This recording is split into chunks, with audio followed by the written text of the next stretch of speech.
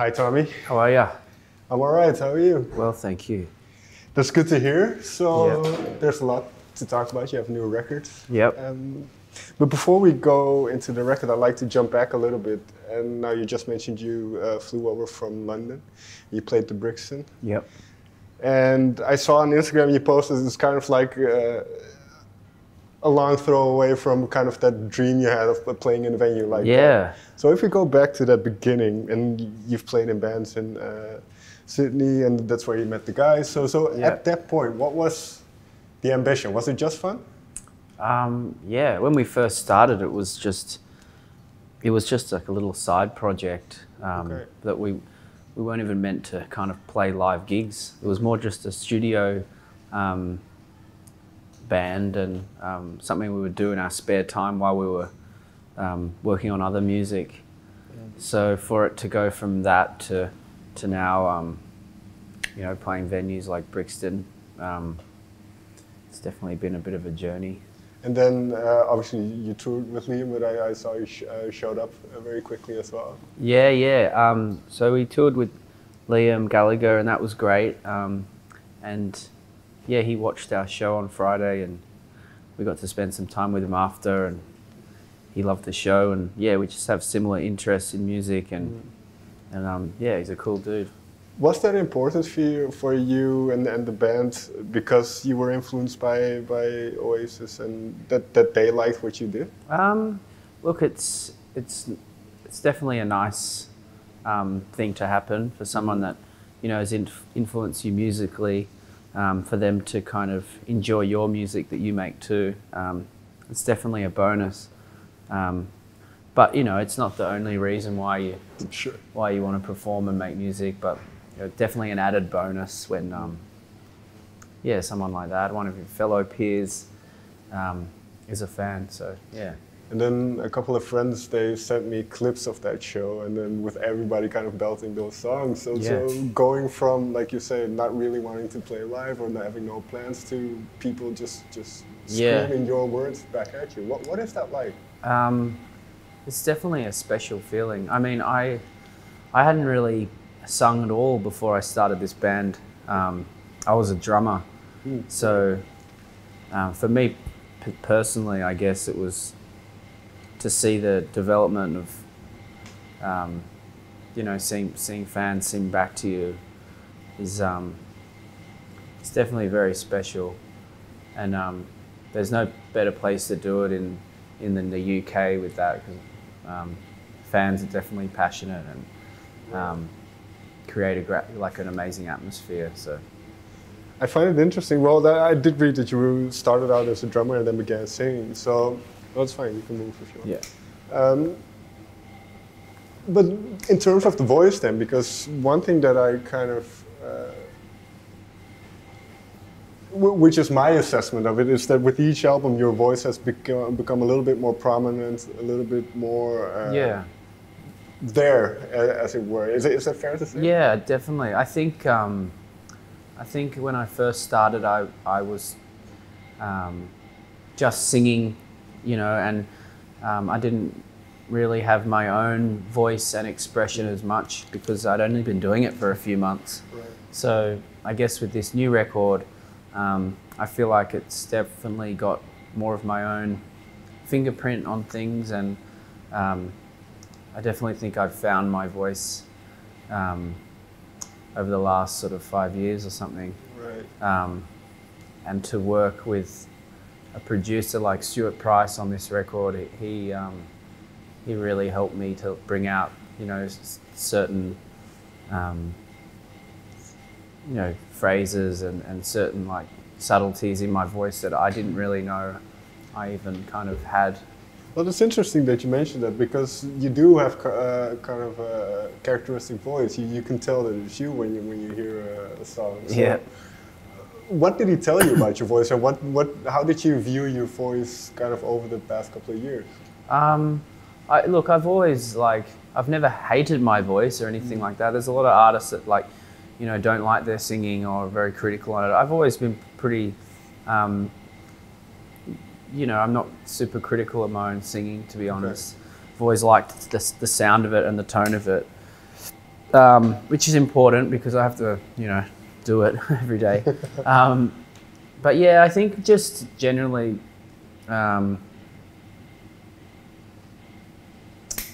just like enunciation and kind of focusing on certain lyrics and kind of delivering certain words in different ways. It's definitely, as you said, like the vocals are a bit more out the front now than what they used to be. The earlier stuff was a bit kind of garagey and pushed back a little bit. Was that by design, kind of trying to hide it a little bit? It's just the way that where we were at as a band. And I listened back to some of those early songs like You're Low and stuff, and I think they sound cool. Sure. So yeah, it's definitely just a time and place, but we never like purposely hid anything away musically. It was more just where we were at and what kind of sounds we wanted. And so now in the, let's put it this way, since For Now was out, then you go do that touring cycle, and you have that.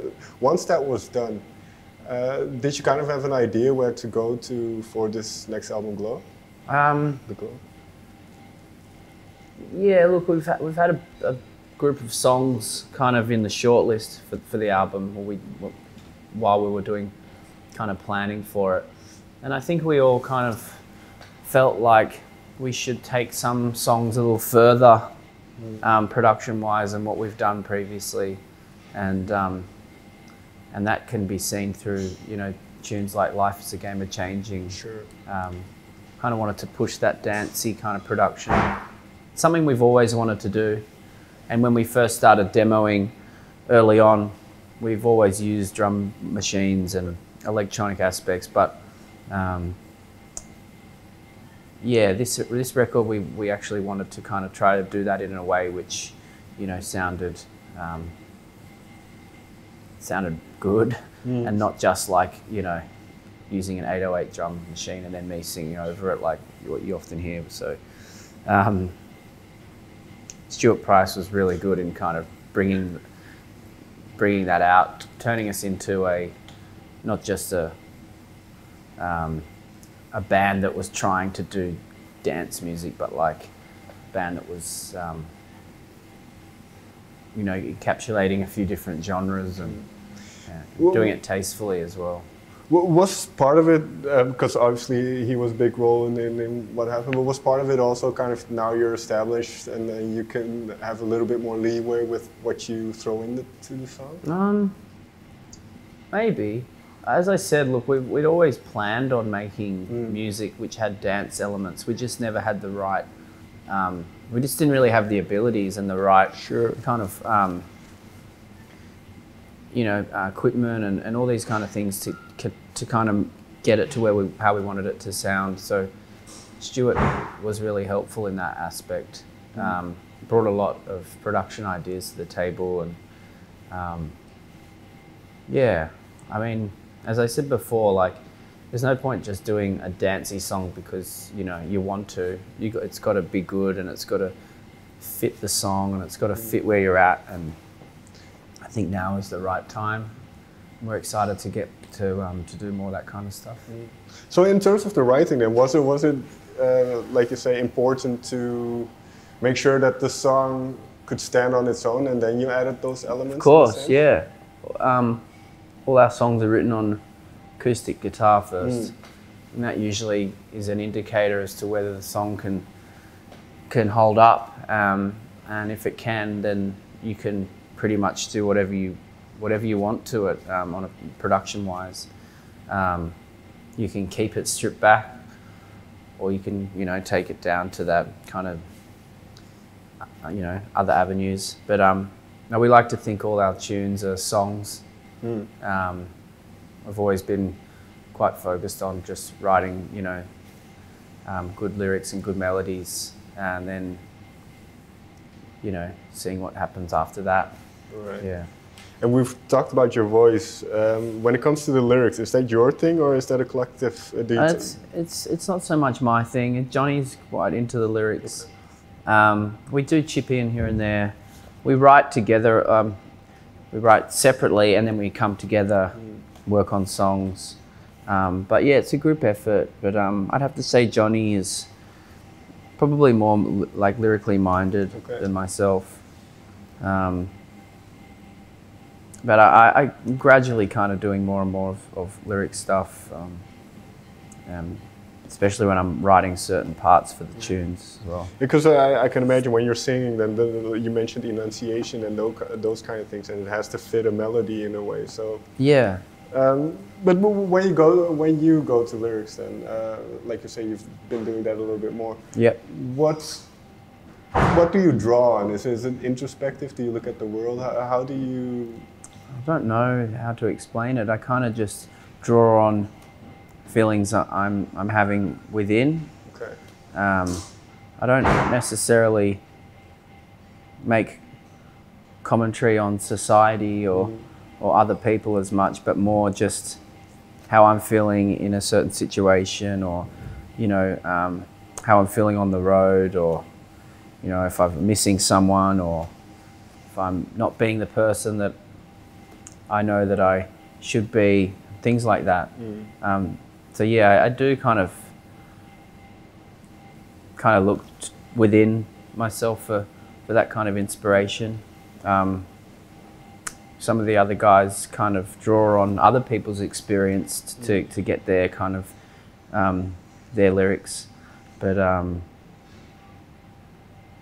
yeah, and Johnny likes to tell stories and stuff like that, but my lyrics are kind of a bit more introverted, at times ambiguous, I guess, but yeah, it's just what comes out, and like if you're at home demoing or just on the couch with an acoustic guitar and stuff, you kind of things just come out naturally. So I guess I don't try to force it, and I let things come out naturally and see what sticks.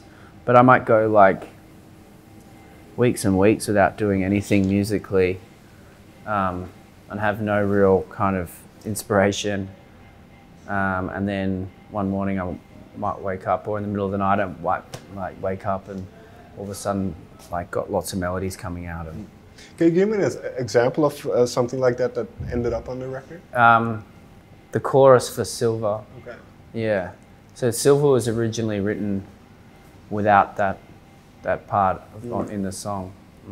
Post-chorus, chorus, whatever you want to call it. Right. I always sort of felt it needed something more just to lift it to, just to take it to another level, because it's such a special song, I think. Yeah, and I woke up in the middle of the night and just got my phone and, voice memoed it in pitch black. Then in the morning I woke up and then started to kind of refine it a bit. And it was used as an outro in pre-production. And then we thought, it kind of sounds too good, so we brought it in as a chorus. So it's a how do I redefine all my love for you part. And those little moments when you're recording it, well, probably when they're the most special moments, I think personally. The ones that just come out, and it's not contrived, or it's not overthought. It's not like you go, I'm going to pick up the guitar and go sit down by the water and write a song today. It's for me that doesn't really work. And if I did do that, it wouldn't. You could. People could tell, maybe. Yeah. So yeah, I think they're the most special moments in music as well. Personally, the little things that take you by surprise. And is that now, because you're now on album 3, and then there's a line in The Glow, sick and tired of chasing the glow. So is there a balancing act between kind of keeping that naivety that you had when you kind of first started out, and not getting caught up in the business side of things? Yeah, for sure. Staying true to yourself, staying true to yourself as a band, and remaining friends with your bandmates.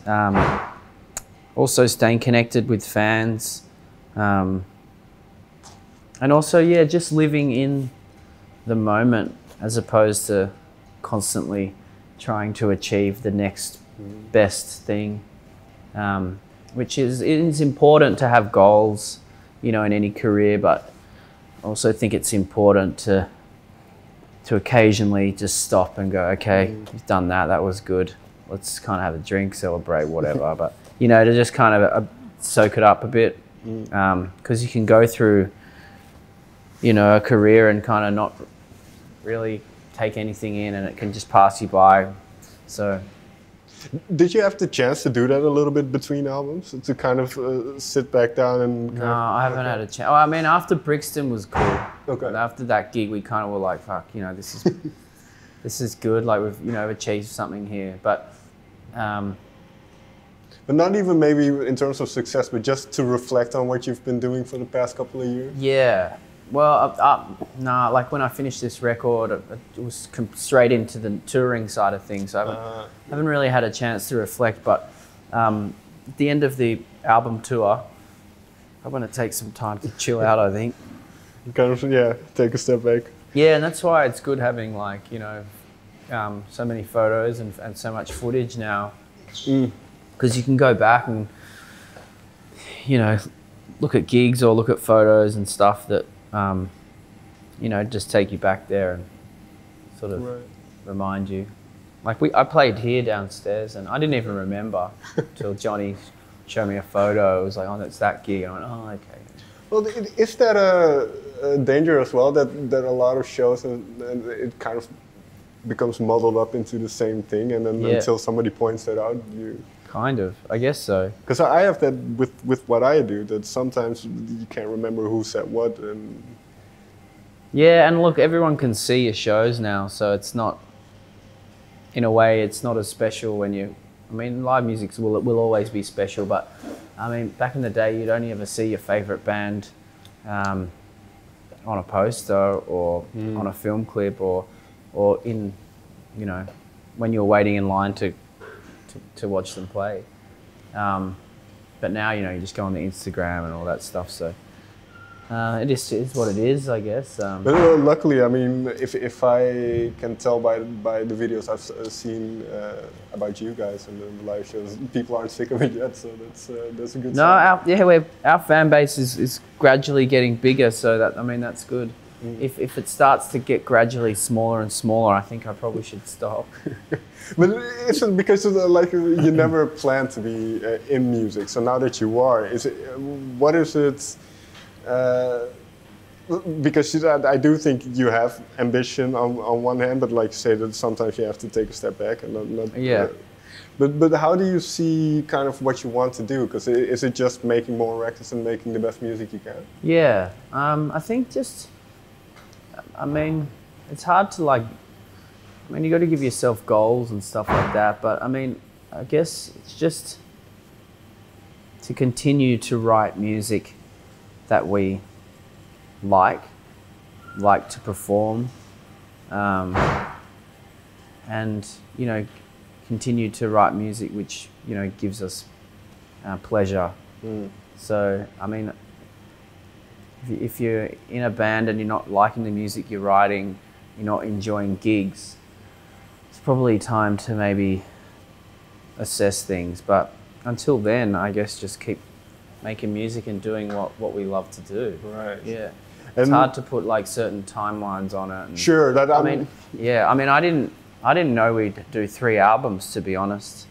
So here we are, and we've done 3, and I'm really happy with it. So in a sense, you take it one day at a time. You just see what where you go. In a way, yeah. I mean, we've obviously got goals as far as like we want to play these festivals next year, and you know, we want to do this tour and play here and all that. But on a broader scale, I guess it's just continue to just kind of ride the wave, I guess. Right. And getting back to the album a little bit, because it is quite an eclectic collection of songs. Yeah. And well, you mentioned kind of the synthesizers and the electronic elements. Even though you had planned on incorporating those from the outset, was there any worry or doubt that people might have their opinions on it. Yeah, in a sense. for sure. When you've created a band and you've released music which is just largely, you know, rock and roll, and your fans are, you know, love the music that you make, and then you come out with a dance song that's kind of like, you know, got elements of, you know, different sort of styles that are way different to, say, a garage rock album like our first one. I guess there's always a little bit of worry that some fans might not like it, but for the people that don't like it, there's going to be new fans that do. And as much as we love our fans and they're important to us, I don't think you should specifically just write music for them. I think you should write music that you want to make, and then hopefully, more often than not, that will transcend, and people will enjoy it. So. And then, well, probably my favorite is the opening track. This is kind of the Never energy. Before. Yeah. So what was the? That's an old song. Okay. Yeah. See, that original drum loop was done when we, you know, around before the first record. Okay. Yeah. So they're the kind of things we kind of took from, and then when we worked with Stuart, we built it up, and then kind of created this kind of layer of kind of sound, and then we wrote a new chorus for it and stuff like that. But the idea was an old idea that we kind of just gradually built up over the last couple of years. And then there are songs also that are a little bit like Criminals is a little bit more subtle. Yeah, Criminals was the newest song on the album, actually. Okay. It was written just a few weeks before we went into the studio. Okay. It's one of my favorite songs. Well, I like and maybe you can talk a little bit about this, because it is quite subdued, but then those electronic elements come in and they create this dynamic. So yeah, it's quite poppy too. Sure. And, you know, it's also for a band like us, it's just as nerve-wracking to make a dancey song than it is to make a poppy song like Criminals with those kind of elements. So well, that took a while to mix that one. There was a few opinions going around, but well, let me ask this quickly then. Because pop has, for some kind of music critics or whatever, it's a dirty word, but I feel pop. Yeah. So well, I mean, yeah, but I think that sounds good, and I think that song needed something like that in it. And I mean, we all love pop music. I love pop music. I mean, there's elements of pop culture, obviously, that we don't like, but there's elements of pop music that is just like unreal. So we wanted to take some of that and kind of put it into our style. And yeah, we've done it once or twice on the album. Because one thing that I noticed, especially early on listening to the album, is that it does sound like it should be played for a lot of people. I don't know if that makes sense. Which Criminals? No, just the whole record. It is written in that you can see, or you can imagine people chanting, like I said, what happened in Brixton. Yeah. You can imagine that when you're listening to the record.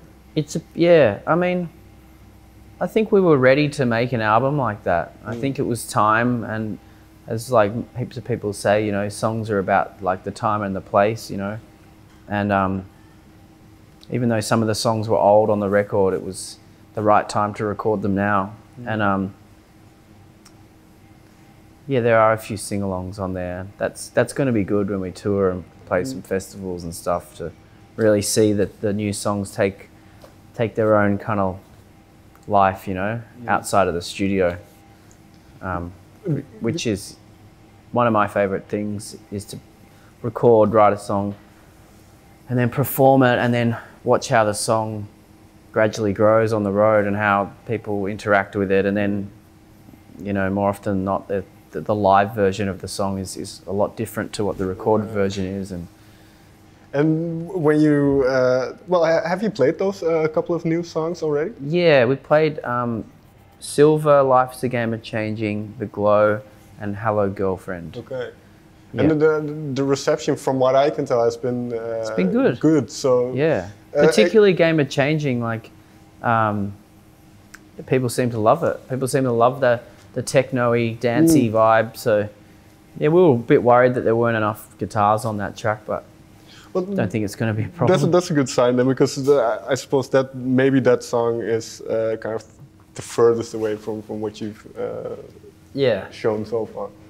There's one song that is my second favorite, probably, Learning Alive. Okay. Which and I particularly like the lyrics, but so I don't know if you had. Johnny wrote this song. Yeah. But there's kind of that sentiment of never been so scared to be open and that kind of stuff. Knocking down walls through to more emptiness. Yeah. Well, that's just a real heart on your sleeve kind of tune, I think. And when I sing it, how I'm feeling, I guess it's just kind of, it's almost, you have to be brave. You have to take risks, and each day you're kind of like learning new things and dealing with people and relationships, and you have to be in it together to move forward. And they're the kind of themes that I take from that song. Right. I'm sure Johnny has maybe a bit more of a personalized kind of view of that tune, but I think for me as a singer, I need to kind of, when I'm singing, even if I didn't write the lyrics, I need to kind of make it mean something in my own way, so I can express it to people in the right way, and so it comes across. So that's what I think about when I'm singing that one. And yeah. And kind of to come full circle and round off, and because you do have to be, I suppose, as a frontman, you have to be vulnerable. You have to, because you're out there, and especially with a song like this where there's not too much going on around. Yeah, for sure. So what have you learned? And we talked about your voice, but what have you learned about being a vocalist and being on stage and performing these songs? I've learned that, like, the more you put in on stage, whether it be, I don't know, introvertedly or like in an expressive way, the more the people watching get out of it. I think I've realized, like, I think when I first started, I kind of just used to stand there and just sing and kind of like was in a little bit of a shell. I didn't really move around much. I didn't really show too much kind of emotion. And although the songs were beautiful and people would have had a good time and stuff, I feel these days when I'm performing, the more energy I give, the kind of better the atmosphere becomes in the venue. So yeah, just learning like when to go for it, when to come back, and just knowing when's the right time to kind of get the crowd involved, or not to overdo it as well. I mean, there's nothing worse than a performer that just like overcooks it and you're just like, oh, he's doing that again. Like, so yeah, I guess just to know when to express myself a bit more, and then to know when to kind of retreat and those kind of things. Oh, fair enough. Tommy, thank you very much. Thanks very much. Thank you. All right. Cool, man. That was nice. Oh, thanks.